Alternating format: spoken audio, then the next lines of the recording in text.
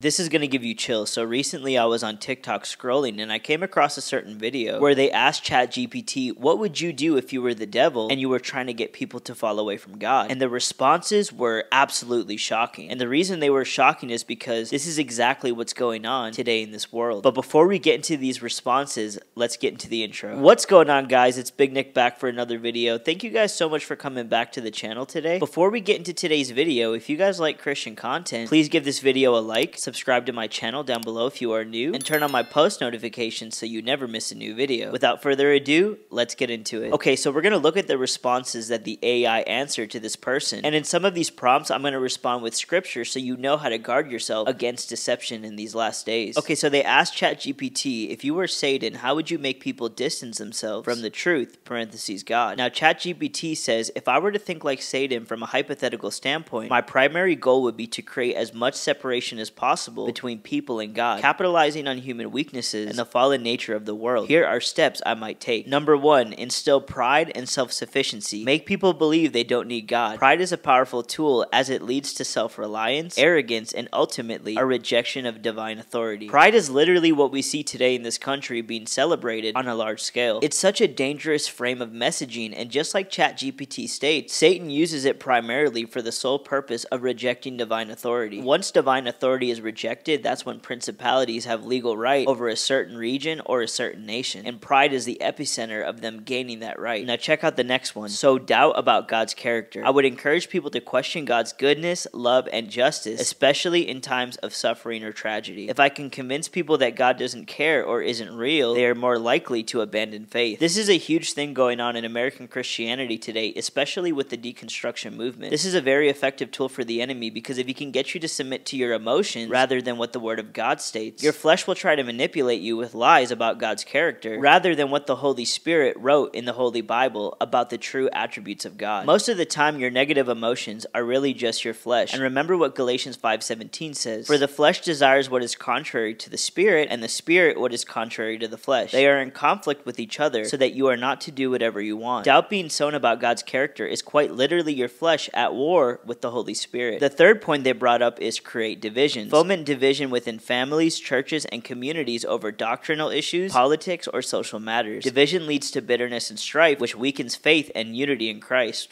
This is huge, and unfortunately, we see so many churches and Christians divided over non-salvific issues, which is another big reason why I never make videos about other Christians, even if I disagree with their theology. No Christian who is truly after God's own heart is not going to feel convicted, spreading division over issues that have nothing to do with someone's salvation. This is a huge scheme from the enemy who loves division and arguably is the author of it himself. In Proverbs 6:16 all the way to 19, it talks about things that the Lord hates. And you can see the last one is someone who sows discord among brothers. The correct way to handle an issue with a brother biblically is to do what Jesus commanded us to do, which is in Matthew 18:15, where he says, if your brother sins against you, go and tell him his fault between you and him alone. If he listens to you, you have gained your brother. Now, if he doesn't listen to you, you can read the rest of the scripture and it talks about how to handle it from there. But the reality is you should always go to your brother or sister that you have an offense with, and you should communicate with them in a loving manner on why you feel this way. People who fail to do that end up holding on to bitterness, envy, strife, and that's where division comes about. We have to handle things the way the Word of God teaches us so we can avoid unnecessary division, because it's honestly killing the body of Christ. Learning biblical commands like this is how we walk in spiritual maturity, and it's how we rank up in the Spirit to be able to walk into our calling that God has already preordained for us. The fourth point that ChatGPT mentioned is make sin attractive. I would make sinful behaviors seem appealing and harmless, packaging them in such a way that people rationalize or justify their actions. If they feel no guilt, they're unlikely to repent. That's another reason why I'm so against the hyper-grace, once saved, always saved heresy. It's a satanic doctrine that minimizes the danger of sin and preaches a false gospel of eternal security, which eventually removes any guilt for transgressing against God. It subconsciously makes sin look attractive, and that's why you need to stay away from this heretical teaching. Number 5, encourage moral relativism. Persuade people to believe that there's no absolute truth, that morality is subjective, and that everyone can define their own version of right and wrong. This leads to confusion and rejection of God's standards. This is exactly what we're seeing in society today. People always want to talk about, that's their truth, that's my truth, that's your truth, and what you're doing is you're actually watering down the correct definition of truth, and you're saying that truth is subjective rather than definitive. The reality is, truth is not up for human interpretation. It's based on what the Word of God already says, because the Word of God is unchanging, which is contrary to human emotions, which are constantly changing and constantly being influenced by societal propaganda. Number 6, distract with entertainment and success. I would encourage an obsession with worldly pleasures, achievements, and distractions. If people are constantly busy or entertained, they won't have time to reflect on deeper spiritual matters or their need for God. That's pretty much the secular music industry and Hollywood in a nutshell. It's all low-level matrix thinking, and it's a gateway into worshiping materialism rather than seeking God and understanding that life is more than the vanity of worldly success. Number 7, exploit fear and anxiety. I would amplify fear, worry, and insecurity in people's hearts, making them believe that they are powerless or unloved. Fear often leads people to make irrational choices and can drive them away from trusting God. This is so true, and it's one of the enemy's most powerful strategies. Fear scientifically has been proven to stun a part of the brain that allows us to have rational thinking. The Bible is clear that fear does not come from God, so where does it come from?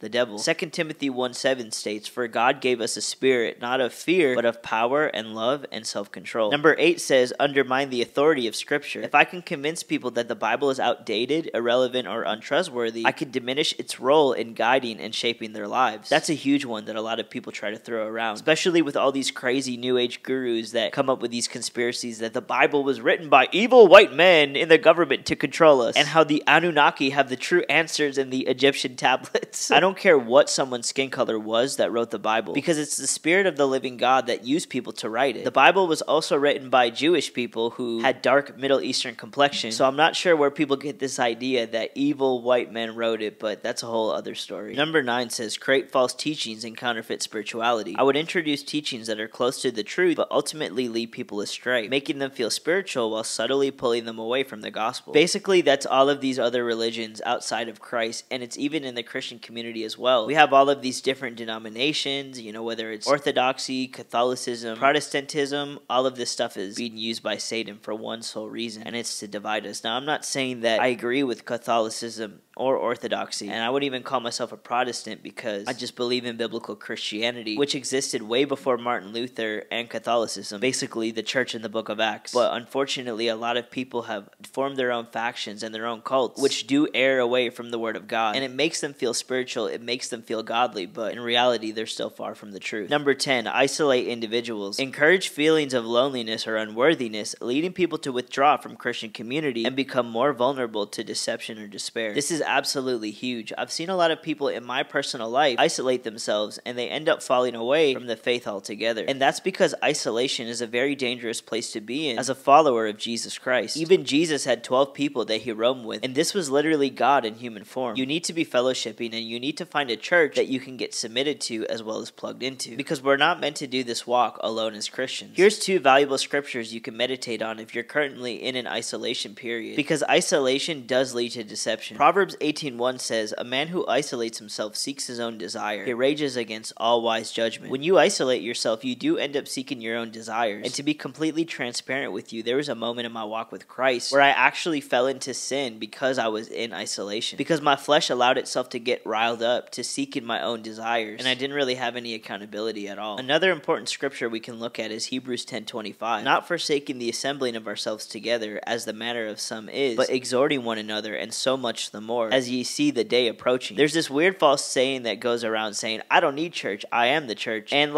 half of that is true, because we are the church, but that doesn't mean you don't need church, because the word of God clearly warns us to not forsake the assembly of the saints. So yes, you are the church, but that doesn't mean that you need to be in isolation. God put this in his word because he knows the condition of the human mind if we continue to isolate ourselves. These answers from ChatGPT are shockingly way too close to the nail in what the devil is doing to believers in these last days. But with scripture, we can counter these lies and continue to fight the good fight of faith until the very end. If you made it all the way till the end of the video, I want you to comment down below, "God's truth is in me." If you guys want to financially sow into this ministry, I have an offering link that's in the description, or I have merch you can buy, which is also linked in the description. If you guys want to watch my last video, simply click up here, or if you guys want to subscribe to the channel, simply click up here. I'll see you guys very soon for another video. I love you guys so much. May God bless all of you. In the mighty name of Jesus Christ, take care and peace out.